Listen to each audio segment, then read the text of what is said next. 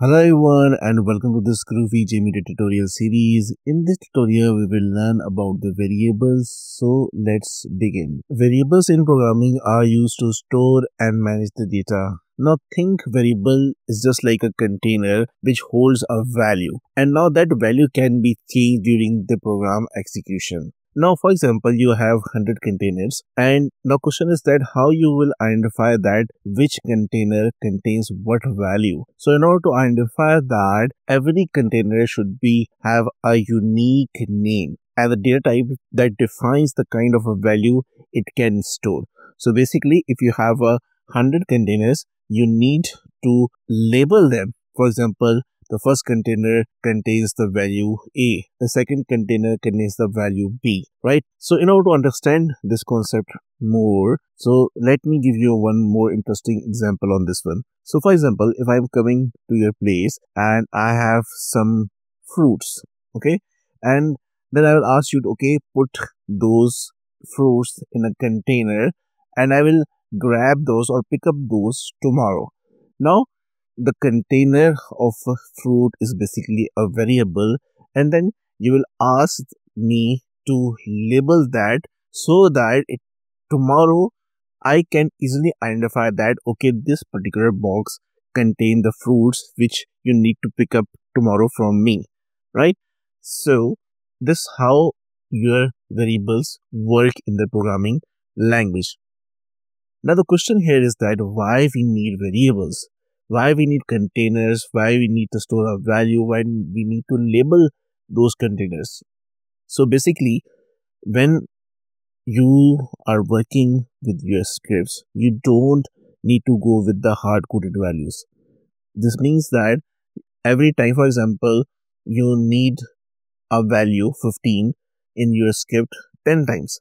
Now, first approach is that you will type 15 every time you are using this particular value. This is the one approach. The other approach is that you create a variable and store the value 15 in it and reuse that variable as many times as you want across your multiple tests or scripts, right? So the first point is that we don't need to go with the hard-coded values. This is the first reason. The second reason is that we are working with applications which are dynamic in nature. Dynamic means that when you are interacting with this application, based on the request, you will be getting different response, which we in the lame terms, which we call it as a dynamic data, right? So we need to store that dynamic values, and those dynamic values can be your user credential, API keys, or response values. So that's why we need some container to store those values.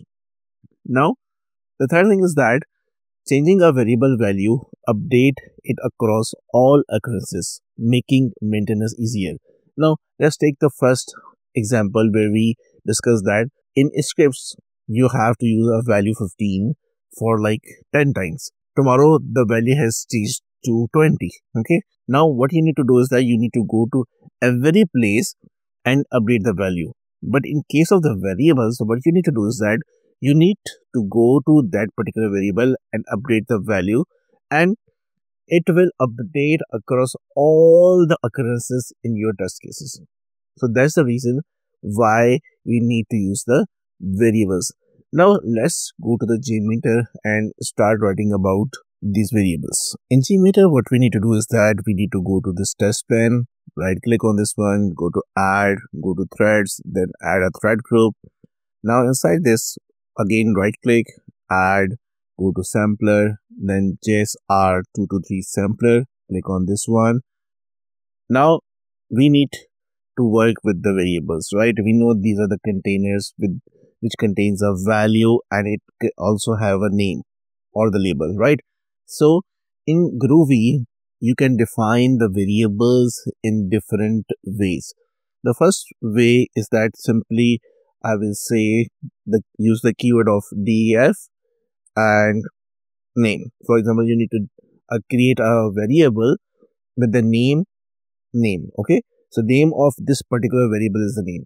Okay, now I have just created a variable, means that I have created a container and I labeled it as a name. And now I know that this particular container will contain a name. Okay, this is the first way. Still, we haven't have a value in this container. The second way is that we can simply go with, say, a keyword variable, which is var, and we say, for example, city.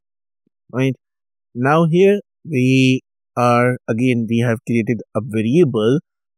It's a container, and the name of container is city, but it doesn't contain any value.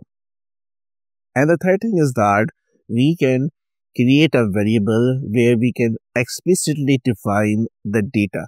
So basically the concept here is that the value which we need to put into the container can be anything, right?